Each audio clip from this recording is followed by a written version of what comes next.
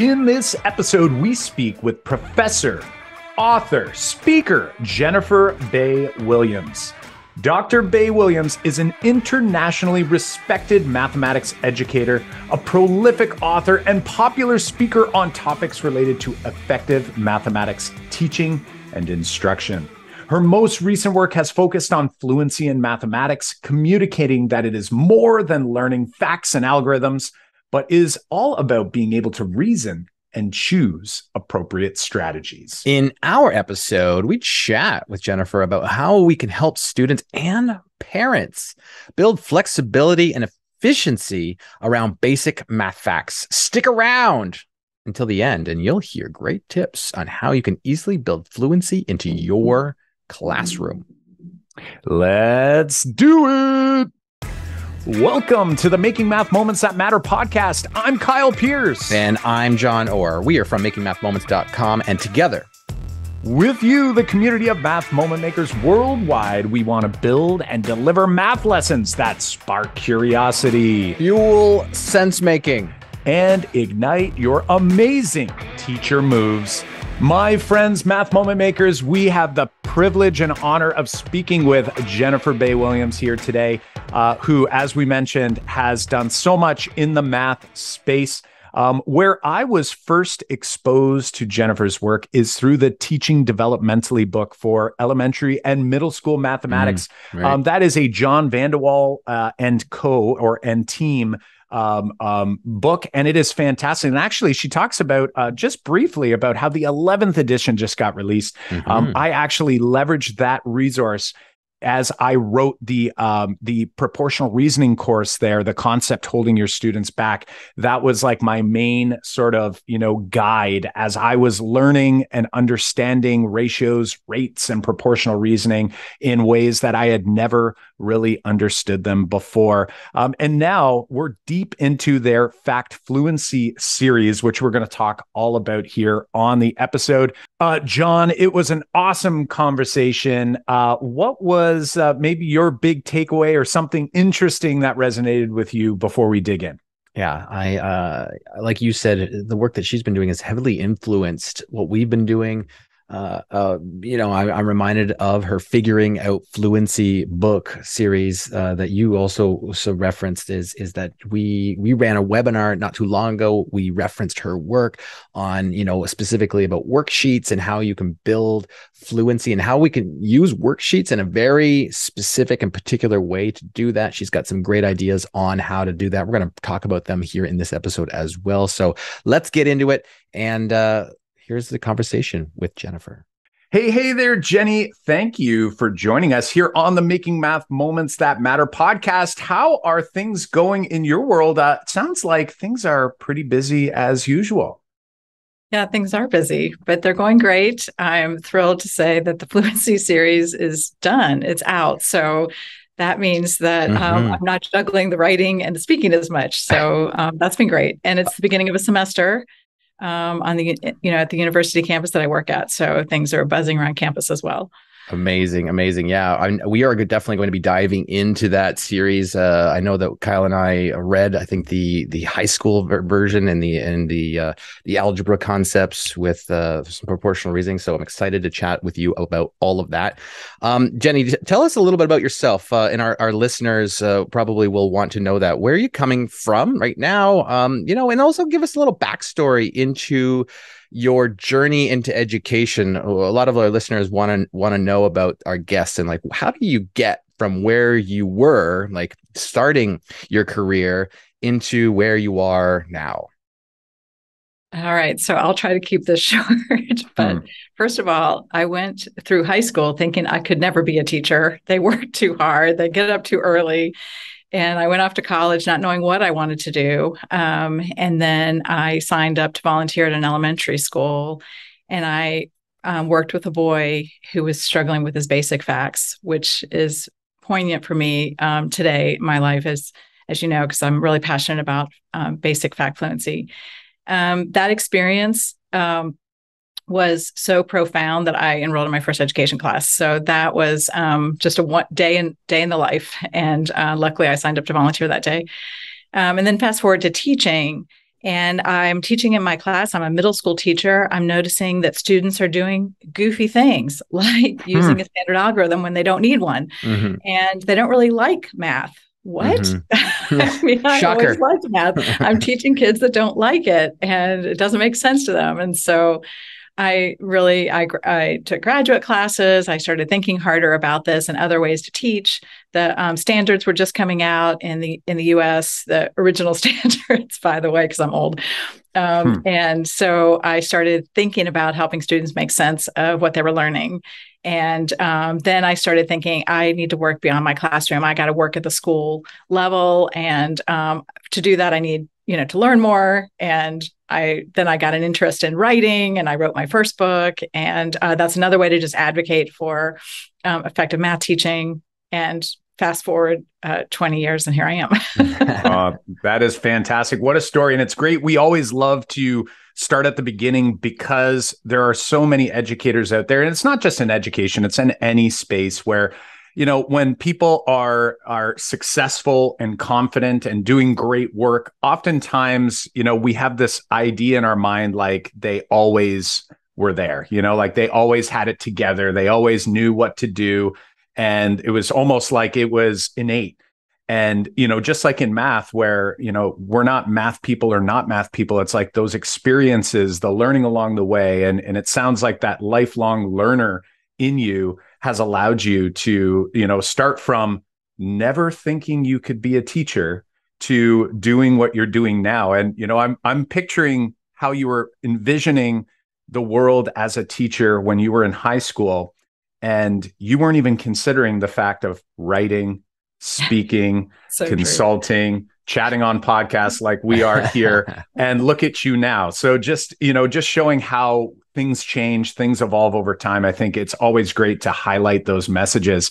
I want to take a moment and go back again to ask you the question we ask everyone on the podcast. So everyone's always waiting for it. And it is, what would you say your math moment as a learner would be? We don't limit it from K through 12. It could be, later in life as well. But as you, as a math learner, what's that moment that pops into your mind when you think math class? Do you want us to give you a small example? Give me an example. Sure. So, for example, like some people say something that was a negative experience that just stuck with them. Like that's what my math moment is, similar to Kyle's. But some people say like a positive math moment. So, for example, like mine is, I have this very vivid memory when I think of math class. I think of it was grade 4. And I was, my teacher used to give me multiplication questions. You're practicing, I think, was 1-digit by 2-digit multiplication, or it might even been 2-digit by 2-digit multiplication. It was just like one after the other. And myself, I was a very, I was the student that would be like, give me the rules. I will mimic those, and I will do it a million times just because I know the rules. And feel good about it. Yeah. And so I would get some, and then the teacher said, you can do these extra ones if you like. And so I remember going home and just pounding out pages of these 1 by 2-digit numbers and coming back. And then all of a sudden I have this like big sticker on my book, right? And it's like this not normal sticker. It's one of those like puffy hologram stickers, and it's like just memory stuck out. But then why that memory stuck out is because not too long later, actually, I found this not too long ago. My mom had saved some of my grade 4 work, and I had this test that had like 8 out of like 25 on it as a mark, and I remember having that sticker, but then all of a sudden this mark was saying like, you know what, I could do these things, but then actually when I had to like try different strategies, I was terrible at it. And it just stuck out for me to say like, I was this master multiplier in one way, but actually didn't understand what I was doing in another way when I reflect back on it now. And that moment of always kind of stuck with me. Right. So we're going to turn it back to you. What would be a moment that sticks with you? Again, mine is kind of a negative thing, but you can be positive or negative. I have these moments in time, and I got to say, they're not, some of them are more negative than positive, which is interesting because I've always loved most of them are. Yeah, For us, I know, right? Exactly. That's sad. I mean, Right. it is a big message that we'll come back to when we talk about fluency. That there's kids carry so many negative memories from the fluency work. Mm-hmm. So I'll pull from my fluency life. Sure. I remember the planetary system. And if you mastered your threes, then your little person got out to Earth. And as you went out, on your memorizing your facts, you moved out. And whoever got to Pluto first, because Pluto was a planet at the time, was like the first one to, master their multiplication facts. Well, I got sick. I think I might have been on Saturn. I got sick, and I was so sure. Was it something to do with the air, like on Saturn? Like what? What do you? I was pretty happy there, but I really wanted to be the first one to Pluto. So I got sick, and I just sat at home worrying about whether somebody was going to get to Pluto. I was so sick. How tragic is that? And now I'm so opposed to those kind of bulletin boards that compare students' memories. And then another thing I would share about myself, and if I get a second one, for sure, is that fast forward to high school. And I really realized about myself that I loved hard problems where I hadn't been told how to figure them out. And I, while I'm very gregarious and social in my world outside of math, I don't really want to talk to somebody when I'm doing a math problem. So I had a real identity awareness thing that when I'm doing these tough problems, I really just want to think. I don't want to be with a partner. I don't want to, do anything. Excuse me. Anyways, I've learned that that I like to talk about a problem after I figured it out, and everyone's different in that way. Some people like to, vet ideas, collectively. But I would love doing those tough problems. And when I would come to school the next day to share homework, then people would be like, Jenny, did you figure out number, whatever, the hard one? Yeah. That put big pressure on me to figure it out, but I figured it out. So I loved that feeling. Well, I love to just hearing in your message, especially the second one here, the message around identity, and that we have to be aware of the learners in our room. And, while John and I often are promoting collaboration, there's the caveat that, we have to also understand that for some students that might be very uncomfortable. And we have to also understand that that might not be how they choose to think and learn. So we have to be very flexible and supportive with students in our classrooms, that it's not a one size fits all. I think in education and just human nature is, we're sort of all or nothing type creatures. Like we like to, it's like yes or no. There's like the in between is really difficult for us. And I think that connects really to our conversation around fact fluency as well, because I think we have this on off idea. It's like you know your facts or you don't, or, you do it in a really boring, mundane memorization sort of way, or you don't know them at all, and there's no in between. There's no other opportunities. And I'm sure your messaging today is going to help to highlight that that's actually not the case.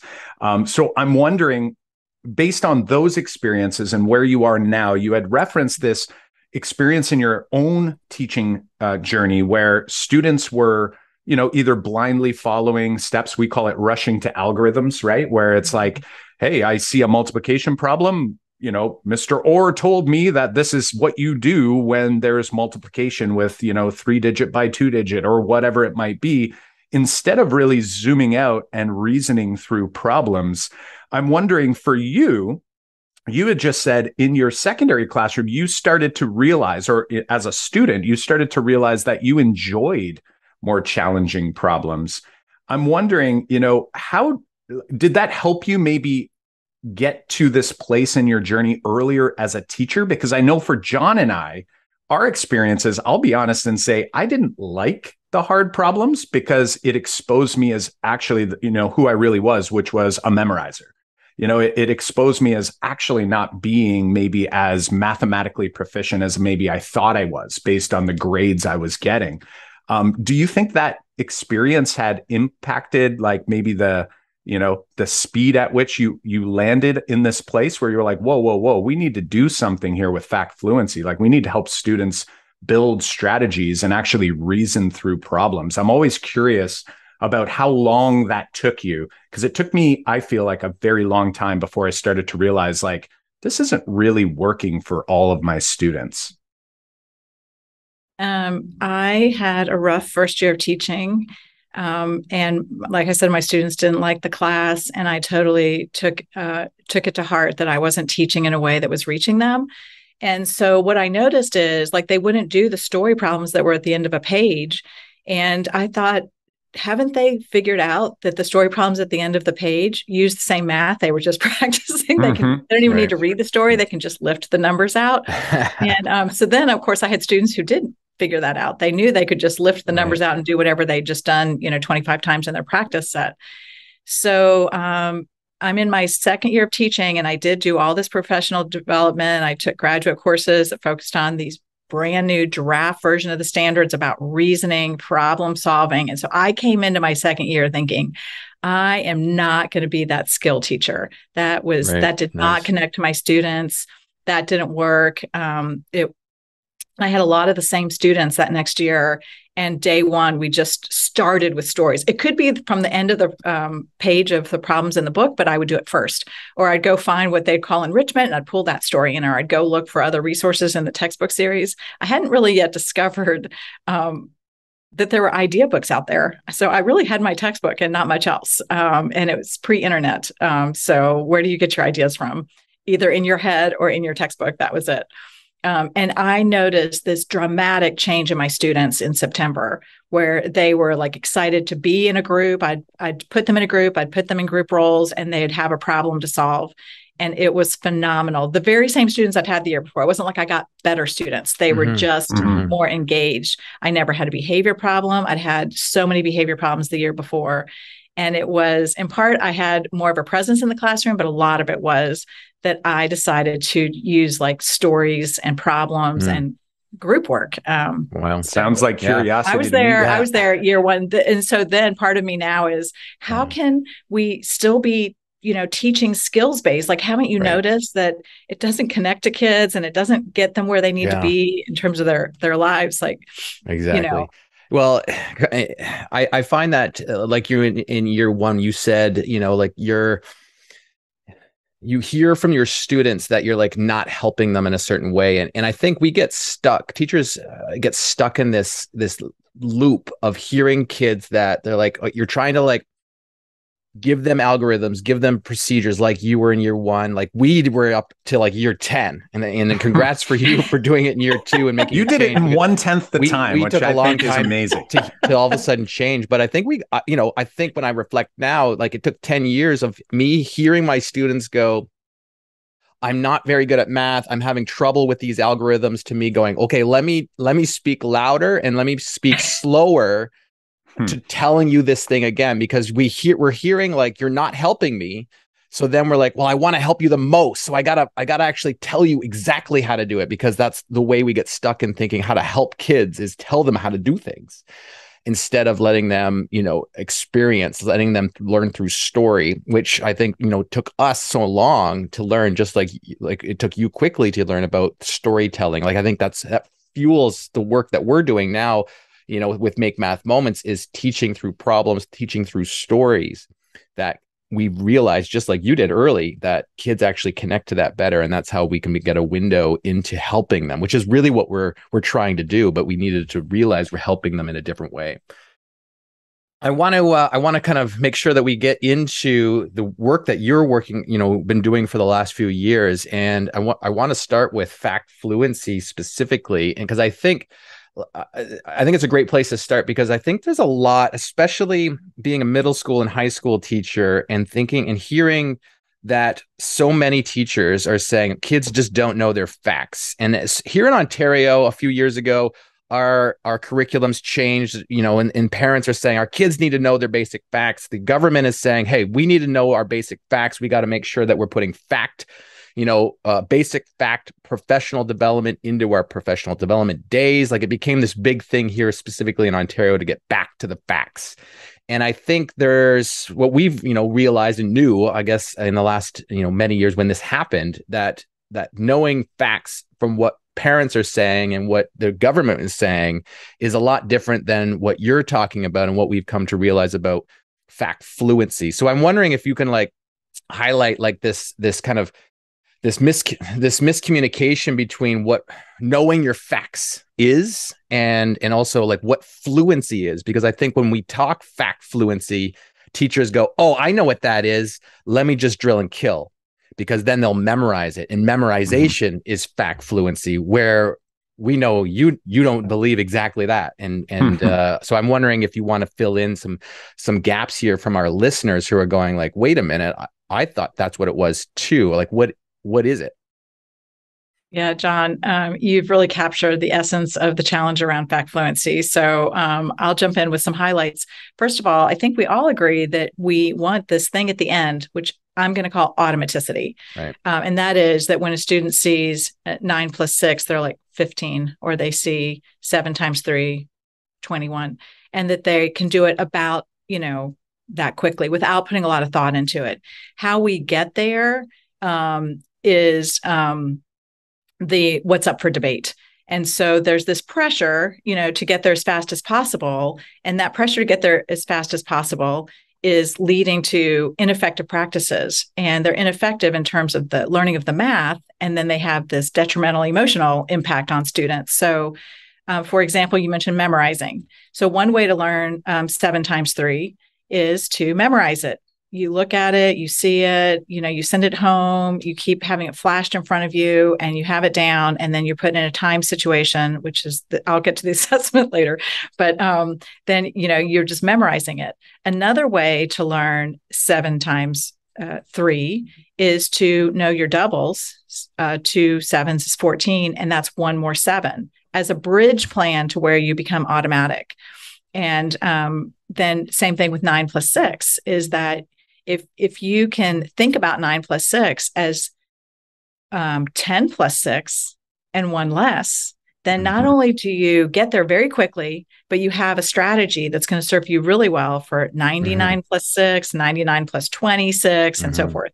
So when you teach students, when students memorize, they literally, it is stress inducing because they have no backup if they forget. You put them in a stressful condition and they forget, like we can do, you hear of like people in crisis that forget their phone numbers and, things like that. Like that's what we've done when we pair memorizing and time tests. We're just doing the worst. We're pairing 2 of the worst things together, but they can come to know those things. They can get to automaticity through the strategy instruction. Then what comes along with it is their number sense, and it's their number sense that leads to that positive math identity and that we talked about earlier. So I'll stop there. There's a lot more to the story of how to do that, but it's definitely strategies over memorizing and, using that as a bridge to get to the automaticity. I love it. And I think, honestly, what I'm hearing, and we use this word a ton on the podcast and throughout any of the workshops that we're doing. John and I were in Texas last week, and I use this word so many times, and it sounds like you're asking students to be reasoning pretty much at all times, right? And I mean, eventually they'll get to a place where they don't need to reason anymore. Like, to me, that's sort of like that place where we get automaticity.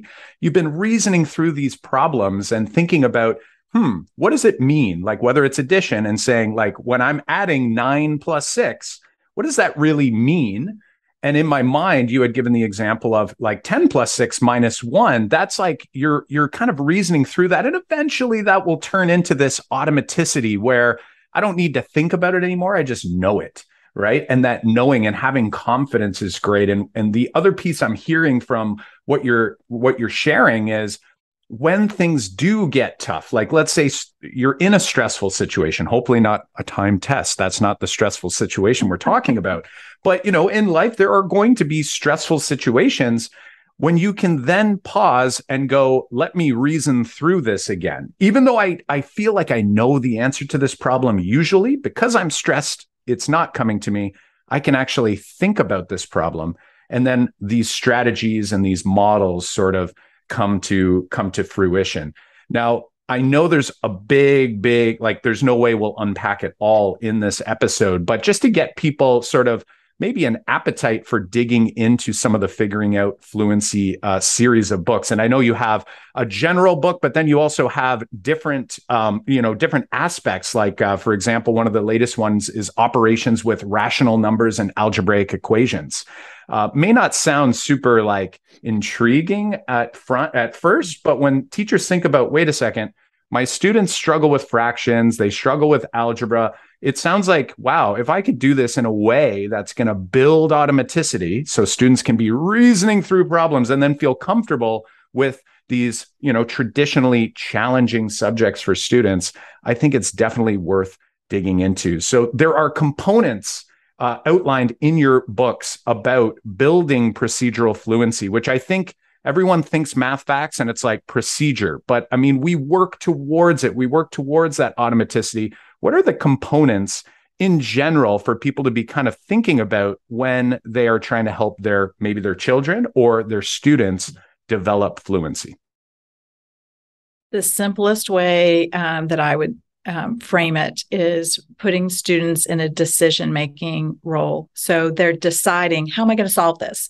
Instead of being told, this is how you solve this, this is how you solve this, and this is how you do this. So to me, it's about decision-making. And so to bridge from the 9 plus 6 example, another way we could solve 9 plus 6 is we could move one over and have it be 10 plus 5, right? So that's a strategy, a make 10 strategy that graduates up to whole numbers, where if you have, 29 plus 16, then you can move one over and now you have 30 plus 15. And then you get to the book you're talking about with rational numbers, and it's not make 10s anymore, but you could make a whole. So if you have like 2 3/4 plus 2 3/4, again, you're starting with decision making. How do I want to solve this problem? Ooh, I could move 1/4 over and make a whole. Now I've got an easier problem I want to solve. And then the same thing is true when you get up into the algebra examples. But you have this idea of teaching for fluency is teaching a strategy, helping students generalize that strategy so that they can use it. And then you add another one to the repertoire. And so pretty soon they have more than one option and they can start choosing strategies. So that's the lifelong trajectory from kindergarten, when their one option is counting, to them adding onto their repertoire, right, a small set of strategies, so that when they look at a problem, whether it's whole numbers, fractions, proportions, equations, that they ask themselves, which of my things in my repertoire do I want to use first? That's teaching for fluency. Yeah. Yeah. And I think like when you're saying these things, and I'm just reminded of the 3 big kind of components that you've talked about in your books about procedural fluency. And when you say like this, adopt the strategy or select a strategy, I'm just reminded of like that flexibility piece. And I've been like hooked on the flexibility piece for the last year or two and I teach a high school classes and about trying to help my students become more flexible with strategies. And I think that part is what many of us have missed along the way, is how do we teach kids to be flexible with strategies and also models to help them, solve problems. Because I think that's a part, like we all talk about, procedural fluency, but what does that really mean, right? It's like, oh, that means like, let's just get them to accuracy. Like, let's just get them to like pump out a right answer, instead of like, well, how do we get to that right answer? Like, how can we teach kids to be more flexible? And you're talking, you're suggesting we got to teach different strategies. I'm wondering if you have any like tips and suggestions for teachers. Like I guess I know you have tips and suggestions for teachers. That's what you've been writing about. For how a teacher can get started with just thinking about the mindset in your classroom with teaching flexibility to kids. Like I'm just imagining a teacher, like let's say a 7th grade teacher is going in and go like, I want to like focus on teaching my kids strategies and flexibility this year. I've been in a place where I mostly did direct instruction and taught procedures straight up the way that I was taught, the way I taught for a long time. How do I go about making that shift so it's manageable? What would you say to a teacher like that? So it starts with access. Like, do they actually know how to use a strategy? So that can be very intentional. Right. Like when they look at 2 3/4 plus 2 3/4, for you to help them see options. With proportions, there's not just the cross product approach. Oftentimes there's a number relationship where you can solve the problem without having to enact that longer procedure. With equations, since you brought up high school, eliminate parentheses is not always your first step. And so we have to just look at the things where we're saying to students, the first thing you do is blank. So remove that, but we teach them, the options. So that's the beginning. And then we have these regular opportunities to choose among strategies. And that can be done through routines to start class with. Or which can be part of the lesson or can be separate. So one of the ones that I really like that's in the books is strategize first steps. And I like it for high school. I like it for all grades. But the advantage is if you're only thinking about your first step, then it's a much quicker routine than if you have to solve the whole problem. So you're just thinking about what would you do first on this problem? And so you put problem number 1 up, and it's just a form of a number talk. And students share what they might do first, because that's brainstorming. That's giving them time at the front end to think, what are my options here? How could I solve this? And they see, you create a menu from that first problem. Then you put up another problem. And so they can either pick from the menu that's up there how they would solve the second problem, or they can add to the menu. You put up a third problem and a fourth problem. Well, strategically, you've come up with problems that fit different strategies. So one might lend to, if it's computation you're working on, for addition, one of them might be making 10, one of them might lend to compensation, one of them might lend to partial sums, and one of them might be got nothing, I'm going to use my standard algorithm, so but that menu goes up and they see that. Well, then that sets up, if they're going to be working on a practice set where the purpose of the practice set is choosing your best option for the numbers in the problem, so that instead of telling the students solve using blank method, you're saying solve using an efficient method. And that's those components you're talking about, John, when you said, the flexibility, the efficiency, and the accuracy, because they're a package deal. When you're choosing an efficient method, you're more likely to be accurate. And the flexibility comes in making those choices. I love it. I love it. And, the word, another word coming to mind for me is the behaviors, understanding the behaviors of how the operators are working, and then students being given the opportunity to essentially strategize based on what they're bringing to the table. And, a question John and I receive a lot is, how do you assess? And I think when people say assess, I think sometimes they confuse it with evaluate. People are thinking how do I evaluate fact fluency? And we sort of push it back to this idea of assess, because it's no, we want to help students build their repertoire, but we don't want to necessarily evaluate, So an example I always use is I teach students how to double and halve, and how that can be a really helpful, strategy. But I very rarely use it myself. I'm more of when I'm multiplying, I'm a distributive property, partial product sort of guy. And that's what I tend to lean on. So this idea of efficiency, I think, you're kind of leaving it open for interpretation for students, right? Because I think what's efficient for John, or what's efficient for Jennifer, or what's efficient for me might be different depending on where we are and how we're reasoning through a problem. So I'm loving these ideas here. I'm wondering if you could help an educator make one small change. So we're recording this, it is summertime here, but some US schools are heading back now.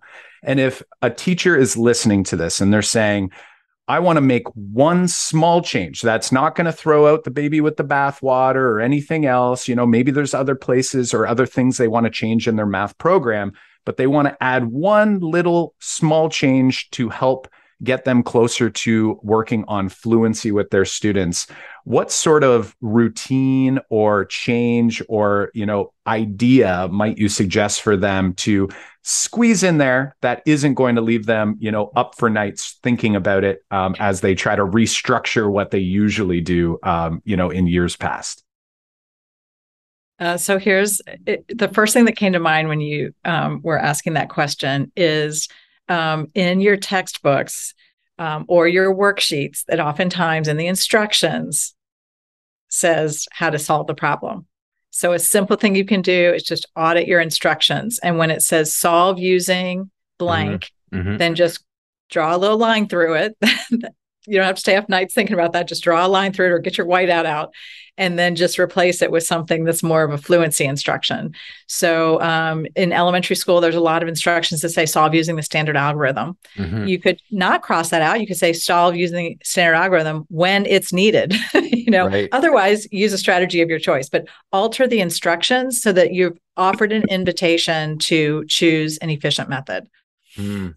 Yeah, I like that. I like that specifically as a great example. I'm reflecting right now on your chapter of your book about like practice work, like homework, or not homework. It was worksheets. It was like thinking about how do we build a good worksheet. And Kyle and I actually just a couple months ago did a webinar on how do you make a great worksheet and how do you use worksheets. And we actually referenced your work in that webinar, specifically when you discussed about like a work, building fluency or automaticity isn't like a full worksheet of 20 plus problems.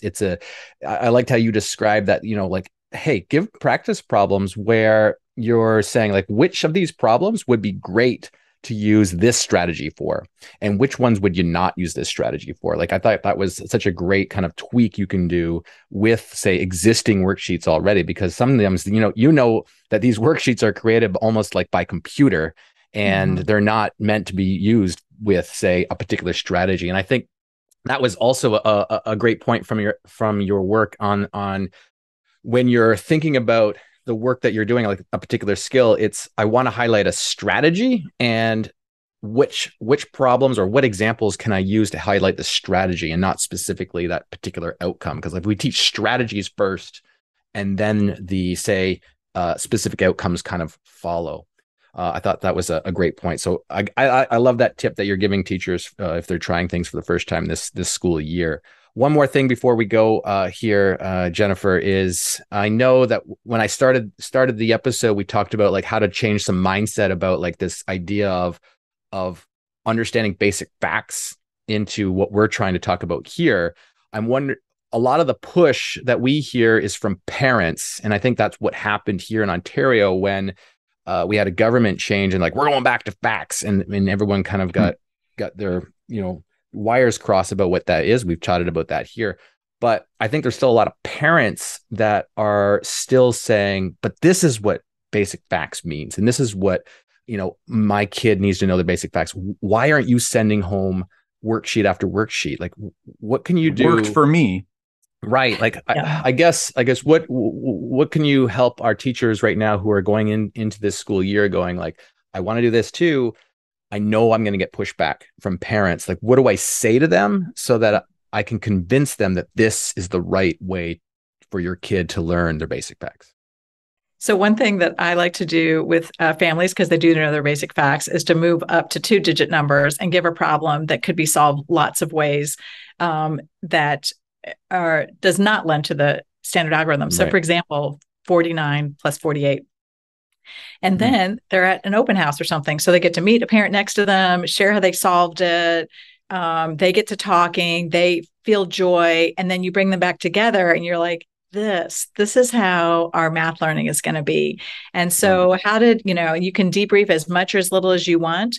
But when a parent says, well, I pretended both were 50, and then I fixed it, say, okay, so with basic facts, when you add like 9 plus 6, you could do 10 plus 6, pretend it's a 10 and fix it. And another person might have moved one over. And so you can connect it back to the basic fact strategies, and they can see that there's value in learning the strategies because their child will develop stronger number sense. And they're going to be poised and ready to go beyond the basic facts. So again, you're talking to the parent about the benefits for their child rather than like bash all the problems with basic facts, which I've spent decades doing, literally. But for families, you want them to walk out feeling assured that their child's going to get a really solid beginning to math and really like math. I find that amazing too, because I think you're right. Like when you ask a parent to do that, they're actually going to use their mental math strategies that they've developed outside of school, like their schooling, right? Like I feel like I've got those strategies now too, but when I reflect back to my schooling, I don't think I was ever shown what you're talking about. That's We right. would have done the algorithm, and they're saying like, go and do the algorithm, but that's not the way I do it actually in my head. So I really like that example. Yeah, we're For the taking it parents. from the outside. We're bringing Right. it inside to our math class. Right. We're going to make sure the students have access to the best ways of, reasoning. Right. Yeah, if you speak with, carpenters or like, we'll call it the jack of all trades. Like my dad's a jack of all trades. I am not, but he is. And like when he's working with a tape measure and he's using strategies, he can't quite articulate the why. Like he can't but when he shares how he does things, I'm like, oh, that's like a great strategy. Like, like you've actually similar to your example earlier there, Jennifer, on like taking the 1/4 and pushing it over. It's like, oh, you use the commutative property and the associative property. That's fantastic. And when, I think when adults start to make that connection, like John, you were just saying, it's like you figured out strategies, which is great. It's awesome. But imagine if we could help all students figure them out sooner and not just sort of land on them by chance through life. That would be so fantastic. I love it. Something I've done with parents when I go in schools and they do parent nights, sometimes I'll give them something maybe a little more challenging and then work our way backwards. So for example, giving them a proportion on a double number line and parents can see it coming to life and almost like have this, this epiphany for themselves, like, wow, that would have been really helpful to have when I was younger. And while I'm on proportional reasoning and the double number line and all the magic that happens there, before we wrap things up, Jennifer, I wanted to share one of my favorite resources is the Teaching Developmentally book, which has just released the 11th edition. I'm not sure how it can get much better because it was awesome, but I'm sure there's some new nuggets in there that are definitely worth exploring. So specifically for those who have ignored our suggestion over many podcast episodes to come and check out this book, it really does change how you look at things as mathematics gets more complex, especially like for me, understanding ratios, rates, proportionality, that has really shifted my own thinking. I know John has been on this journey as well. So we wanted to take a chance to share that with those who are unaware. Go check it out if you haven't yet. So many things to be learned in there. And Jennifer, you are one of the authors of that series. And we appreciate that work that you're doing. So before we wrap up, where can the Math Moment Maker community learn more about you and your work around number fluency, fact fluency, and then all things mathematics? Well, I don't have a website, but I'm happy to engage. I'm at lots of conferences and I have been writing a lot. So I feel like the ideas we've talked about are in the little purple book, Math Fact Fluency, and then the Figuring Out Fluency series that goes beyond basic facts. There's the Rainbow book, and then all the classroom companions full of activities. And then this is, just all things teaching math, and with a stronger focus on proportions, by the way, and fluency. My favorite. And culture and language as well. So many changes in this edition. So I'll be at the NCTM annual conference and other places. And as I have time, I'm a professor, but as I have time, I do travel to districts and schools. So I'm happy to engage in the dialogue anytime I can. Awesome stuff. Thanks so much. We are also traveling to the national conference this September. So hopefully we can see you face to face there. We'll try to meet up with you. Fantastic. But thanks so much for joining us. And we look forward to chatting with you again. Thanks, John and Kyle. Have a great day, my friend. We'll see you soon. Yeah, we'll see you in Los Angeles. Well, as always, Math Moment Makers, John and I are big on finding ways to reflect that resonate with you, that work for you. So how are you going to do it? How are you going to make sure that this information doesn't wash away like footprints in the sand? Are you going to write it down? You're going to tweet it out? You're going to put it on Facebook? You're going to comment at the bottom of the show notes page on our makemathmoments.com website? Whatever you do, make sure that you are finding a way to reflect and maybe set a little mini goal that you can apply in your practice moving forward.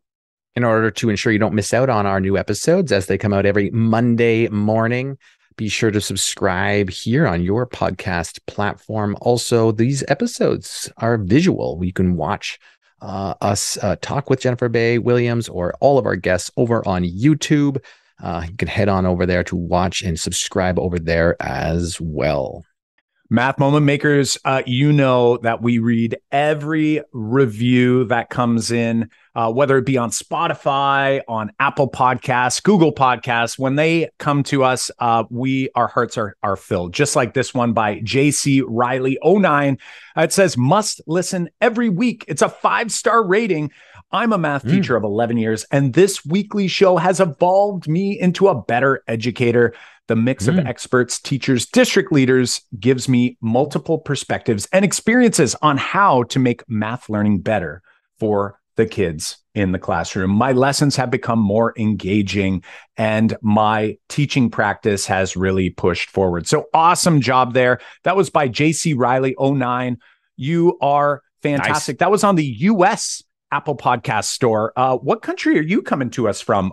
We'll take them in the United States. That's great. We got lots of them on there. If you're coming to a country like Canada, where, you know, we have less of those reviews, or maybe you're coming from the other side of the world, make sure you leave us a rating and review. That'll not only let us know that we're meeting the needs of educators out there, but it'll also tell Google and all those search engines that, hey, this is a must-listen podcast for educators.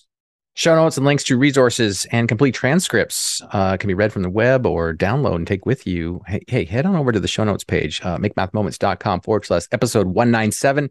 Again, that's makemathmoments.com/episode 197. While you're over there, hit that tasks page and check out some of those problem-based units. Well, until next time, Math Moment Makers, I'm Kyle Pierce. And I'm John Orr. High fives for us. And a big high five for you.